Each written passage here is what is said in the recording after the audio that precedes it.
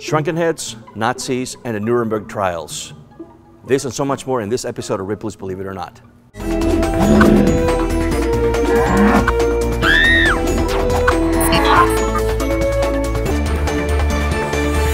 How does a Chinese man get his head shrunk in South America in 1600 AD? The answer is quite simple. Early historical records show us that the Chinese used to trade from Ming China all the way to South America using an old Spanish galleon trading route. Now, this particular Chinese shrunken head is the only one known in existence, and we have carbon dated it twice, and it is about 400 years old. Now, this poor soul in here was probably either a missionary or a tradesman going through that route to gather goods, and apparently things didn't end up quite so well for him. Shrunken heads in Siberia? What the what? You've probably never heard of parapsychologist and biologist Vasilievich Varchenko. He was a Russian guy, really weird.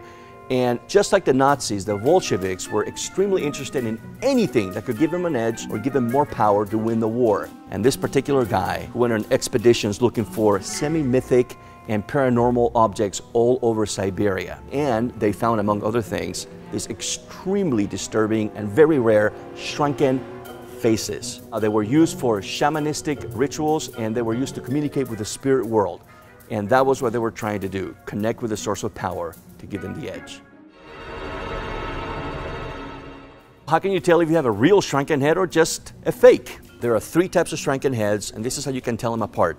Sansas, which are the authentic, traditional, ritual shrunken heads, have very narrow faces, are very, very dark, and they look almost non-human. They have the traditional ties, which are very, very long, and sometimes have some decorations like this one. Number two, and you'll be able to see the difference right away, are souvenir shrunken heads. Oh yes, you can take this home with you. They look much more human because tourists are much more interested in the faces looking like a real face rather than the authentic thing. Everybody wanted one. So a whole industry sprang around shrunken heads. People would actually go rob graves, take off the heads, and shrink them so that you could take your vacation souvenir home of somebody's head.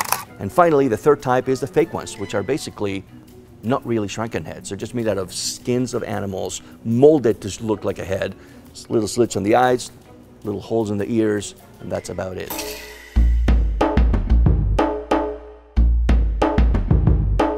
Sloths, the tofu of shrunken heads. Just like tofu is a poor substitute for meat, sloths were also a substitute for real shrunken heads. Now, there are two reasons. Number one, Jivaro kids would use sloth heads as training wheels to practice their skills so they could graduate to real human heads. Now, there was a second reason that's divided in two parts. Number one, if you killed a relative, you were not allowed to take their head. So you would use a sloth as a stand-in for your relative. Number two was even more practical. You were in the middle of a battle. It was really hard to take the head of the warrior that you just killed. So you would use a sloth later on, which was much safer. Shrunken heads, Nazis, and the Nuremberg trials.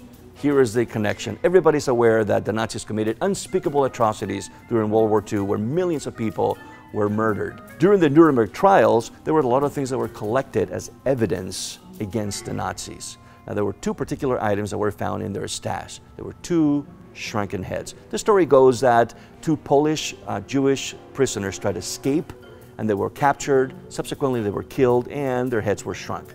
Now, this in here, it's an ugly replica of one of the authentic heads that was actually used as evidence in the trials. Now, later on, it was found that none of the heads were really from Jewish prisoners. They were just shrunken heads from South America that the Nazis had collected in their attempt to, gather the unusual, the weird, and the bizarre. Believe it or not. Want to fill your head with more of the bizarre, odd, and unbelievable? Subscribe to our channel and visit our website, ripleys.com, for show notes. Jivaros believed that the sloth was the only animal capable of forming an avenging spirit, which was apparently really important. Have you ever really looked at a sloth? They all smile. How can this creature ever be evil?